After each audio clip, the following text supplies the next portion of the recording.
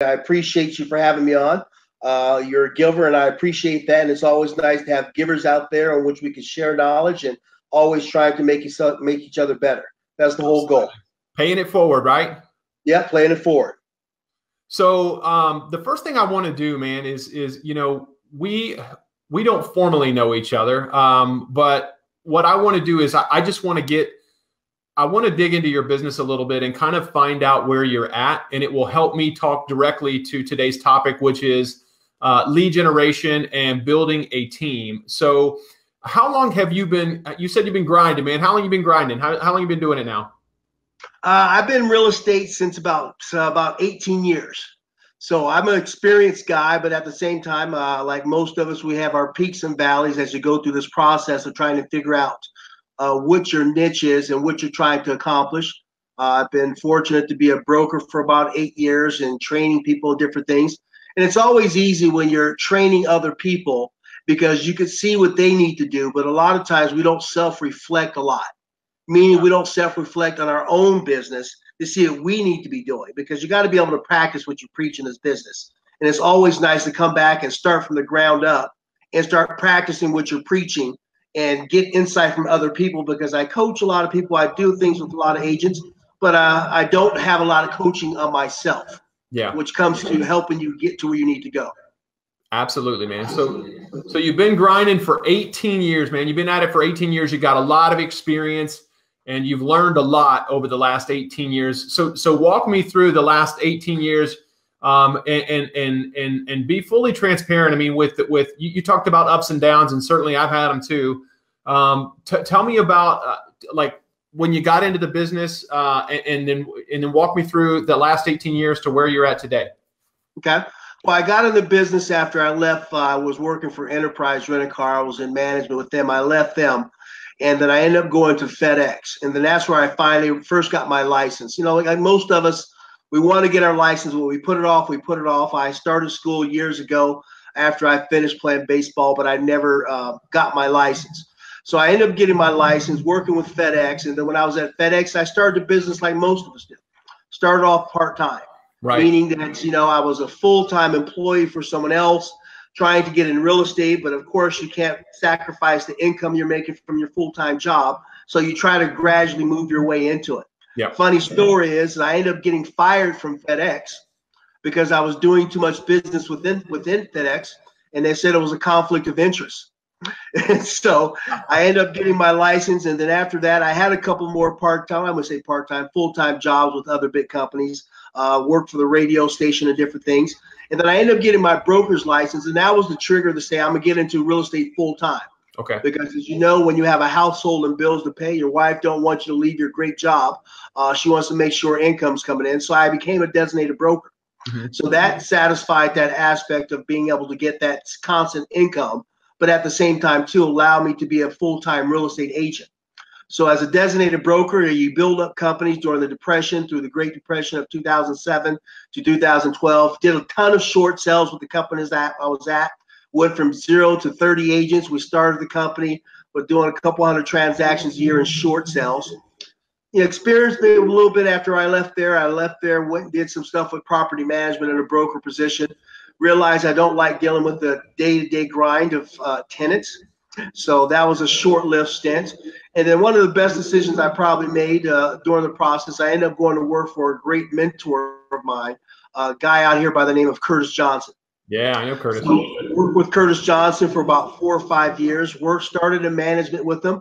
But then after about 2 or 3 years, we decided the business model we were looking at, we didn't want to grow the business. We wanted to make sure our agents were more productive across the board. And so I decided to stay with them and get out of management. And the reason I did that was twofold. One, because I had kids who were in high school, playing high school athletics and being responsible for different things. I wanted a little bit more flexibility in my schedule to make sure I was a part of that experience. And then as I was with Curtis, I've learned he's a great guy. He taught me a lot. So then I started selling. I've had the best time selling since then. But as you know, when you work with a team, a lot of stuff that you do with a team, you can learn a lot. But at the same time, too, it's not on you, or you're not responsible for a lot of the things that goes on within that team. Sure. Meaning with regard to lead generation, recruiting agents, doing things of that nature. Well, the last 3 or 4 months, I've decided to break away from Curtis, and I said I'm going to go out and be my own brand, and I'm going to build my own brand. And what that means, you got to be able to lead generate. And when you look at it, everybody says it's easy to lead generate, but it's something I've realized that, it's a day-to-day grind trying to find those niches or those avenues which gives you the best ROI based upon your personality. Right. And so that's where I'm at now, trying to find those best niches that are good for me with my personality. I've done open houses. There's certain things I like to do and certain things I won't do. I'm not a big open house guy. Some people are great open house guys, but I'd much rather pound the phones than to sit in the open house and waiting for people to come to me in that sense. Okay. So what you led me to, I reached out to you because I just said, hey, I just want to talk to somebody, because I think it's always good to reflect and get insight, because I know there's always a way to improve. And if you're not trying to improve in this game, I think you're not going to be in this game very long. Right. And that means just making yourself uncomfortable, talking to people, and just being transparent as possible. Just let them know what you're doing to get some insight to see how you can do things better to build your business. Yeah, I agree with that statement. So, how long were you on Curtis's team, by the way? I was with Curtis' team for about 4 or 5 years. 5 years. And I would imagine you learned a great deal from Cujo. Oh, I learned a lot. This guy is he's phenomenal. He gives you tools and resources and everything, and it's great. But at some point in time, you get to a point in your career where you need to figure out how to fish for yourself and do things on your own. That's the only way you're going to be able to hit your potential a lot of ways. Right. Sometimes a team is great for certain people, and sometimes you may feel that you need to go outside of the team to realize, what do I need to do to be successful? Because you can't be dependent on the team. You can't be dependent on the team to feed your family. You could be dependent on the team to help you with a lot of resources, training, and development. But when it comes time to feed your family, it's not about the team feeding your family. You got to be able to generate leads and create business. And I look at the things that you get from a team is going to be the things that may give you that extra vacation, that extra pay that car off, or do different things that you weren't able to do. But it should never be about being able to feed your family from somebody else as well. Right. And so tell me so you've branched off on your own, and you're an independent agent now, and all of the responsibility for lead generation and building a team, everything is on your shoulders at this point. And that's exactly what you wanted. And by the way, that is the natural evolution of a real estate business. So let's talk about this. I love the fact that you and I are talking now here at the beginning of November 2018. Because, hopefully you have some idea of what you want or where you want your business to be in 2019, right? And you're starting to visualize and build that out and write it on paper and make it tangible. And so if you don't mind, share with me what your goals are for 2019. And I want to talk a little bit about that. Okay. Well, my goals for 2019 is to make sure, first and foremost, I roll into the year with a plan. And that's the biggest thing that I found that I probably lacked in my career, is that I've never rolled into something with a plan. I just look at, I'm going to win the day. Yeah. And I've really never set so much long-term or short-term goals. But I found with working with Curtis and other people I have worked with, that is probably the best roadmap you could have, because you're always self-reflecting. Taking that barometer to see where you're currently at and what can you do differently to get there. Because I've realized that if you don't write it down, you'll never achieve it. Because it's one thing to have it in your head, but it's another thing to see it in writing as well too. Okay. So with regard to my plans for 2019, I plan on exceeding a certain amount of transactions, and the other side of it as well too, because I do so many different things and I have multiple sources of things or income that I generate, is that I'm really now more focusing on recruiting as well too. Okay. So in the last 3 months, I've recruited, 3-4 agents to come to EXP, and I started mentoring those agents as well too. And so my goal is I want to recruit 2 agents a month. I want to do an excess of 24 transactions next year. So by the end of next year, I want to be in a position where I'm at 26 agents. Mm-hmm. And I'm doing an excess and still producing a quality of life as well. Okay. So here's what I'm hearing. And obviously what's great is you've focused in on some of the most important pillars. One being recruiting, two, having an idea of how many transactions you want to do, and I'll tell you that's important because if we have a number, did you say your number? You'd like to do 24 deals next year? 24 transactions. Yep. So that's that's an average of 2 per month. And what's great about that is, we can build out a plan or a strategy to ensure that that happens for you. And I'm sure Curtis probably, harped on this as well, but it all comes down to you inspect what you expect. In other words, you got to start, if you're not already, you need to start tracking, right? And if you're a phone warrior like I was or am still, then you need to make sure that you understand how many dials it takes to get a contact and how many contacts it gets to get an appointment and how many appointments it takes to get a sale, right? And so the national average is, and you can use these numbers until you can start to figure yours out, but the national average is it's 200 phone calls to talk to 40 people to schedule 4 appointments. That when you talk to 40 people, you schedule 4 appointments and then you get 1 sale, right? So 200 calls equals 1 sale. That's the math you can use right now. If you don't have data from the phone calls that you've been making, it's a good place to start, right? Because we got to start somewhere. We can't just say, oh, well, we don't have the data. I don't know where to start. So just use the national average, right? And so for you, if we do the math, and I'm thinking, so if you want 24 sales, right? So, and we know that 200 phone calls, we know what we got to do, right? So we say 200 times 24, and that's 4,800 dials for you, right? Broken out over 300, let's just say 50 weeks, right? Because I'll give you 2 weeks for vacation, right? And so what you need to focus on is, let's just say, if we back 2 weeks out, so if we take 365 and we back off 14 days, we're at 351, right? So we take 4,800 and divide it by 351. So 4,800 dials divided by 351 days.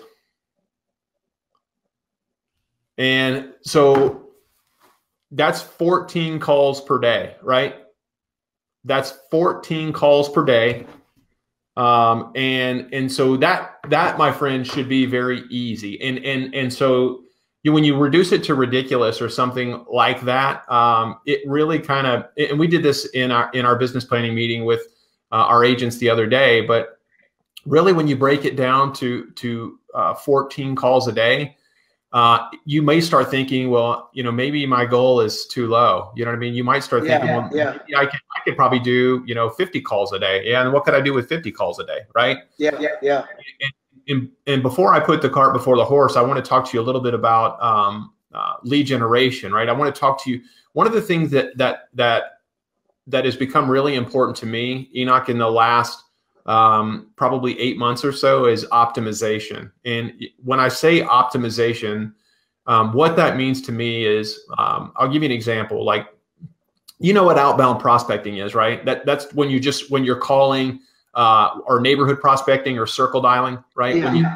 Yeah. It's essentially picking up a phone book, right? And just calling all the numbers in the phone book. And so to me, that is the simplest form of prospecting that you can do. In other words, it's easy to get a list of names and numbers and call into a neighborhood, right? And so and it also has the lowest conversion rate, right? And so maybe a step up from that might be probate, right? So that's a form of optimization, is figuring out, okay, who is looking to buy or sell a home right now, right? So with probate, right? When a home goes into probate, we know that potentially the relatives will inherit the home, and then they're probably going to want to sell it, right? Because they're probably going to want the money, right? So that is a form of optimization. Another form of optimization might be delinquent taxes, right? So essentially what we're looking for is people that are maybe more motivated, right? And the more optimized our list gets, the better our conversion ratio gets, right? So buyer leads we use a site called, or a company called Commissions Inc. as our CRM and our buyer lead generation, right? And so when someone goes onto our website and they register to look at homes, they are giving us their name, their phone number, their email address, and then the site is saving a search on their behalf based on the search they did on the site. But that lead then is an optimized lead because they are identifying themselves as wanting to buy a home, right? So when I talk about optimization and you talk about 14 phone calls per day, if I'm going to make 14 phone calls per day, I want to make sure that I'm calling an optimized list. Does that make sense? Yes. Because I want to make the most of my time on the phones. And so when you talk about optimization, there's an expense involved in that, right? We know, we also do expireds and for sale by owners, right? And so what Vulcan 7 does, and that's the expired and for sale by owner platform we use, and RedX is another good one, and LandVoice. But what they're providing you is optimized data. So optimized data is information for sale by owners who, right, they're raising their hand saying, I want to sell my house. I want to do it on my own, right? But I want to sell my house. And then expireds are raising their hand and they're saying, I want to sell my home. And guess what? I want to hire a realtor to help me. So that lead to me is even more optimized, more motivated to hire another real estate agent, right? So the only reason I talked to you about optimization in 2019 is because I believe it's going to become even more important because of the data that is available, not only to consumers, but also to realtors, right? And so what I want to make sure, and you talked about quality of life being a big deal for you, and it is a big deal for me as well.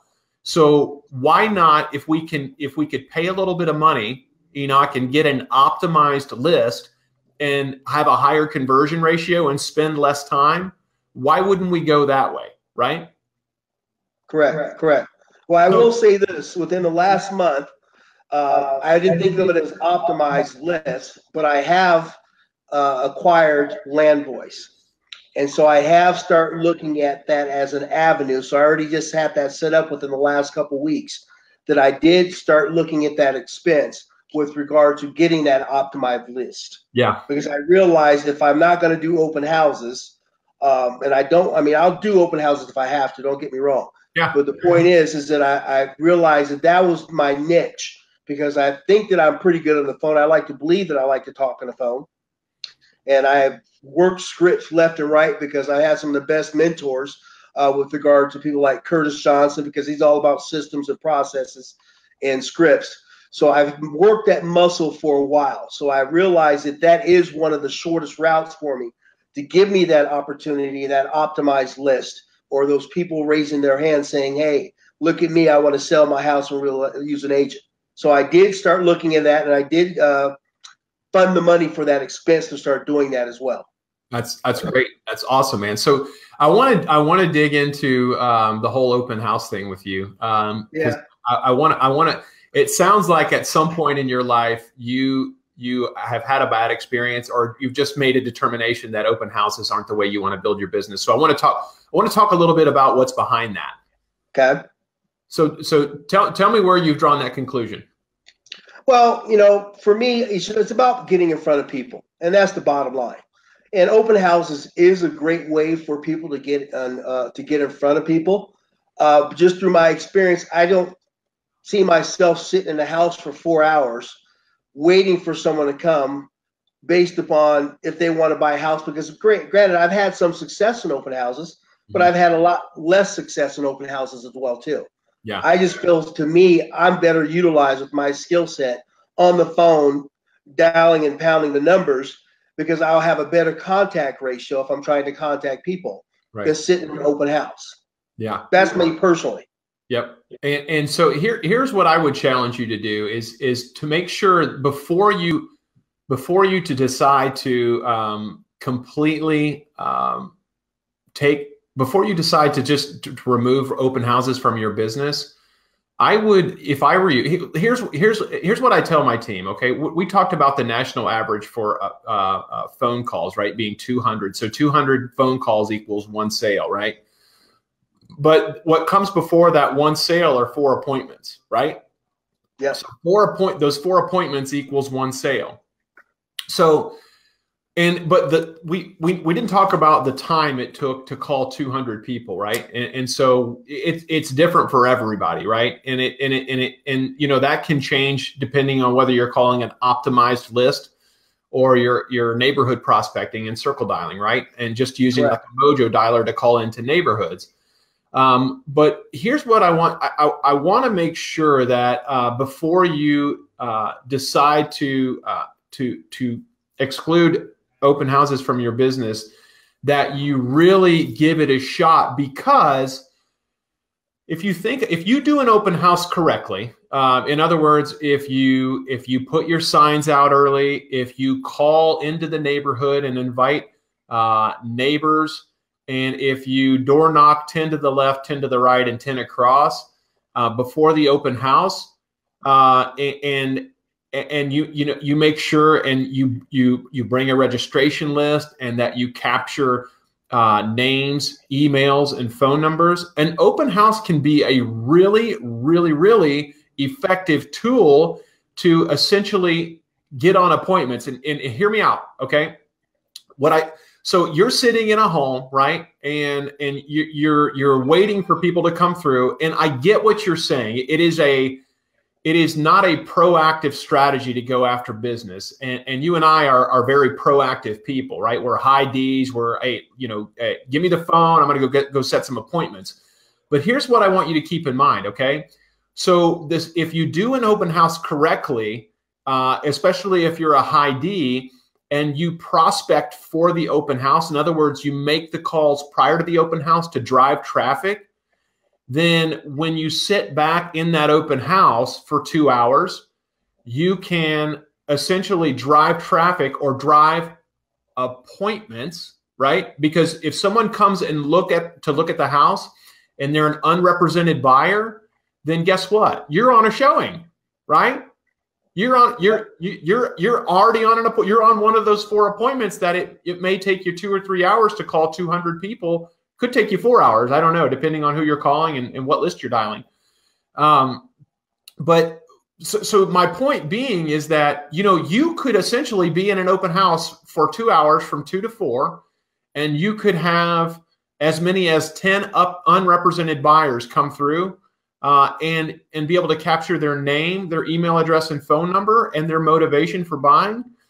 And you, my friend, have just been on 10 qualified appointments, right? And so if we know the average conversion is out of every 4 appointments, one of those converts to a sale, you've also just earned yourself 2 sales, right? And I always tell people it's a great way for people who maybe haven't been as proactive as you and I are. What I mean by that is getting out onto the phones and just pounding out phone calls and making dials and setting appointments that way. But it's a great way to gain momentum in your business because you can get on appointments very quickly. And you and I both know the phones, while they are certainly effective for a new agent, they can be daunting or overwhelming. Yes. They can. I mean, if you think about what I said, right? For every 200 phone calls you make, we talked about 40 contacts, but that's 160 people that didn't answer the phone, right? And we talked about of those 40 contacts, only 4 wanting to set appointments. So 36 of the 40 people you talked to told you no, right? And so, yeah. I mean, those numbers are very depressing. You know what I mean? Yeah. But the reality of this business is the margins are so high that we only need one yes, right? We only need one yes. And if we can get that one yes in a weekend or in a week, we can all make a very nice income, right? So if we just got 1 sale per week, we could do very well in this industry. Very well. And another thing is, I want to tell you this. Think about it this way, my man. If you if you go and you commit to an open house for 2 hours on a Sunday from 2 to 4, Enoch, take your call list with you and prospect from the open house. How much more productive can you get than that? Not only are you at an open house and you're waiting for buyers to come through, right? And you're registering them, but you're also making phone calls and setting appointments. You see what I'm saying? Yeah, yeah. So, the point of the call was not for you to do open houses. I wanted to challenge you on that thought process a little bit and just give you my point of view. You know, we are talking about lead generation, and we know you and I are in complete alignment with building a scalable business that includes lead generation by calling people. I would say just don't totally discount open houses. You know what I mean? Give them a fair chance and see what you think, because it may not be what you thought it was. Oh, I completely agree with you. Like I says, I've been doing it for a while, and I guess probably one of the reasons why is because open houses has never been my thing. I've done tons of open houses, but it's never been my niche or my go-to when I'm looking at trying to generate business. Yeah, that's probably why I say that I don't do open houses, because I've had some success not doing open houses. But then again, I probably had, I've had success doing open houses, but I had less success not doing open house. You know what I mean? So it's kind of like a give and take, and it's a matter of where I want to put my time and energy at.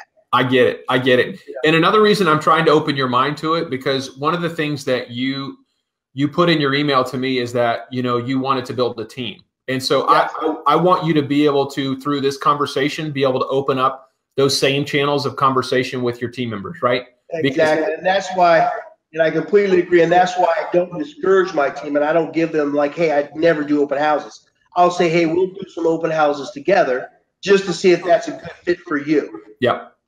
And that's the whole way I approach it, because I want to make sure they do things which are based upon their skill set and their strengths and what they feel comfortable with to build their business as well too. Absolutely, man. So let's rewind the tape a little bit, because I don't want to discount what you said.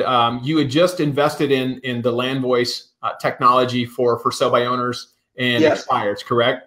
Yes. So when did you do that? I did that about a month ago. Okay. And so tell me a little bit about how that's working out. Well, the thing is, if you don't use it, you'll lose it. So in this sense right here, I have found that the biggest challenge is making sure you block time to make sure you're constantly getting in those 100 to 200 phone calls a day. Yeah. That's always the biggest challenge, because the challenge is not making the phone calls when you do it. The challenge is making sure, if you have a time blocked out for it, to make sure you stick to it and don't get sidetracked doing admin work or doing other stuff you shouldn't do during that time, because the resource is there for me now.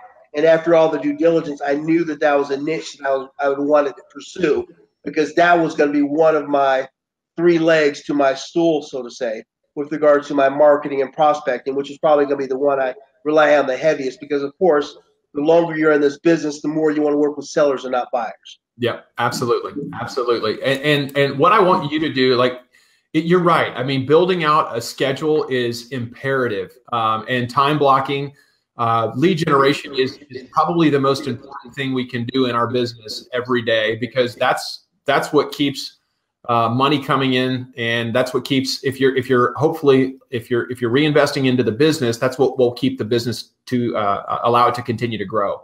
Right. So I call expireds every morning now, and I get on the phones around 7:45, and you cannot use a dialer before 8 o'clock. I know that because that the Vulcan 7 does not allow you to even go live on their dialer until 8 o'clock. So I peck dial everything before 8 o'clock. I'll start at 7:45, and I like to do that because I feel like there's a lot of people that have to be at work at 8, right? And I want to catch people before they get into work, and I want to be the first one to talk to them as well, because if I'm the first one to talk, well, number one, statistics show that 70% of consumers list with the first agent that they talk to after their listing expires. So I want to play the odds, right? So number one, I'm playing the odds. And number two, I want to talk to them when 9 or 10 or 15 agents have not talked to them, because if I talk to them after those 9 or 15 agents, my chances of being able to convert them are pretty much going out the window because they're illogical at that point. They're irrational and they're angry. And I don't, coming from a place of anger will cloud your thought process. And even if I say something that's logical to them, that makes sense, they won't hear it. Right. And so it is critical that if you, my friend, can jump on the phones at 7:45 with that nice looking headpiece you got right there and start banging out some phone calls on expireds, especially, right? Those are optimized leads and they've already raised their hand and they've already indicated they want to work with a realtor. Then what'll happen is your business will slowly start to take off. And I built a business where we sell over 300 homes a year, and the basis of the business was expired lead generation. I don't have a personal network where I am in Ohio. My wife was from this area. I moved up from Texas, and I met my wife at Ohio State, and she was from the area that we live in. So I didn't have a big personal network, and so the only thing I had was some ambition and some motivation, and then the wherewithal to go out and make the phone calls. And when I did, the first year I was in the business, I sold 57 houses. But here's the alarming statistic there is about 81% of those were expired listings, about 81%. And so you can literally, Enoch, build a thriving real estate business on calling expired leads as long as you have the systems and the tools and resources in place, not only to make the calls, but to follow up.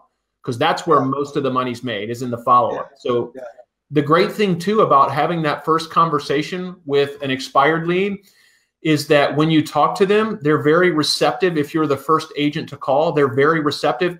And when people are receptive, they will tell you more than if they were angry or at work, right? And the importance of them telling you more is you find out, number one, their motivation. And then number two, you can get additional contact information like an email address. And then number three, most importantly, is you can get a time frame in which to follow up, right? And if you're the third or fourth agent, fifth agent to call, you're not getting any of that. I promise you. They're done giving that stuff out by then. Yeah, you know what I mean?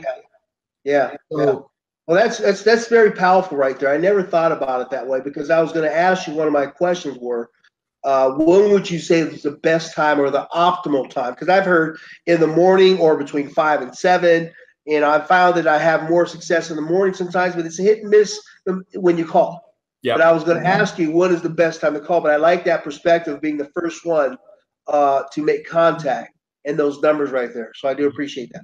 And listen, if you're not going to get a hold of 100% of people, you know that. That is just the reality of our business. But if you don't, like I always tell my people, if you're not on an appointment and you're not lead generating and you're not negotiating a contract, you're on vacation in our industry, right? And people, you don't get paid a whole heck of a lot of money to be on vacation. So I would tell you that if you're not on an appointment at lunchtime, and then in the early evening before you eat dinner with your family, to make those phone calls again if you hadn't gotten a hold of anybody, because at the very worst, they will tell you no, and at the very best, they will tell you yes. And we talked about it before. That yes means a lot of money, right? So even if they tell you no, I mean, you made the call, you can eliminate them from your list, right? And you don't have to follow up with them again. And another thing I would do if I were you, man, is I would go back and get the expire data for the last 2 years. And no, like very few agents are calling old expireds, you know? And so that's another great source of an optimized lead list, is to call old expireds. And if you don't have the old expired data, call Landvoice today after we get off the phone and see if they'd be willing to send you the last 2 years of expireds and start to go to work on those, man. Right? Yeah. Well, let me ask you a question. What is the benefit of those? Because I've had success with fresh expired, and then at the same time, I've had little success with older expired. Yeah. What do you think is that cutoff point between, like how far should you get back? Yeah. Like I said, I would go back at least. I wouldn't go back any further than 3, but I would go back at least 2 years and see if you could acquire that data. It will mean so much to you and where you're at in your business right now, being relatively new to calling expireds. It will be an invaluable experience for you because of the conversations that you'll have, because you need to start to understand the mindset of the expired lead, right? And the only way you're going to do that is through experience. And so go ahead and get the list and start calling it, because, let's just say, even if you don't have any luck, you're essentially in school and you're training yourself, right? And that experience in and of itself is invaluable, because you need to get out there and make the mistakes and figure out what consumers, what they're looking for, what their objections are, because you need to figure out how to overcome those, right? And so the best way to do that is really just to gain those lists and then start making the calls. So and for you right now, is your market cyclical? I mean, do you guys have seasons there? Or, I mean, I don't know, because it's like ours is very seasonal. No, I would probably say agents use our market being cyclical as an excuse, because I've had some of my best months in the wintertime. But most people think that they're not going to be active and they shut it down, but typically our market is usually coming into February, March is when our market starts to pick up a little bit more towards the springtime. Okay. So, I love the idea that you've employed Land Voice to start calling expireds, because, when you talk about building a team, lead generation precedes building a team, right? Lead generation precedes everything, because from lead generation, the whole point of building a team is because you have more leads than you can handle, right? Correct. And the great thing about when you start putting your sign in the ground, which you will, if you continue to call the expireds, is the more signs you have in the ground, the more buyer calls you're generating, and the more buyer calls you're generating, the more business you're doing, right? Because you're popping out to show a property, and what happens is it's the great snowball effect in real estate, is that you hire an admin, then you hire a buyer specialist, then you hire another buyer specialist, then you hire another admin, and what happens is you look around one day and you're selling 250, 300 houses a year. And it was all based on this strategy of lead generation, which you'll never stop doing, by the way. Most businesses fail, if not all businesses fail, because they don't have a lead generation strategy in place. And with our business, we are privileged to have the ability to get qualified leads from expireds and for sale by owners, and then generate online pay-per-click leads as well, which convert at a lower ratio. But that's a different conversation. I love the idea that you've employed Land Voice, though, and I would double down on that if I were you right now. And really, here's what I don't want you to do. I don't want you to spread your net so wide that you don't go deep enough on your expireds, right? Because I feel like if you go ahead and get the data for the last 2 years worth of expireds and start calling those, that you're going to start having some luck. And that's when that will be the foundation of a successful prospecting business, is when you can start generating expired appointments, getting out in front of sellers, and then getting your sign in the ground to then have buyers call in off your signs, and then your business will grow. Because as well as I do, about 35% of the people that call in off a yard sign or come in from an internet lead, they also have a home to sell, right? Yeah. And so I'm excited for you and where you're at in your business right now, because I truly do believe that your 24 will be attainable. In fact, I think you'll probably, if you continue with the strategy that we're discussing, I think we could talk again this time next year, and you will have already done your 24 deals and potentially even 30 to 40 deals. Yeah. Well, I look forward to that. Well, man, I could talk to you for hours. You're a good guy, man. And what's great about you is you've kind of put yourself out there to share your story and to really, I always tell people, man, and people kind of forget this sometimes, I think, because it's easy to forget it when you're in the grind. but there is nothing more important than working on yourself, because I always tell people the hard way to do this business is just to continue to work harder. And we've all heard the idea of working smarter. But what happens when you improve yourself, and when you continually work on yourself, is you're able to provide more value to more people, and the money shows up as a byproduct of that. Yeah, I firmly believe that. I firmly believe it. Well, that's awesome, man. Well, listen, hey, Enoch, thanks so much for sharing today, man. And if you ever need anything, let me know. Please keep me updated as to how your business is going. And, if there's anybody out there that's watching or listening to this right now and you need help in your business, please go to liverealestatecoaching.com. And you can pull up my calendar and sign up, and we'll be happy to dig into your business for 45 minutes as well. Enoch, thank you so much. I appreciate it. You have a great day. All right, man. Talk to you soon.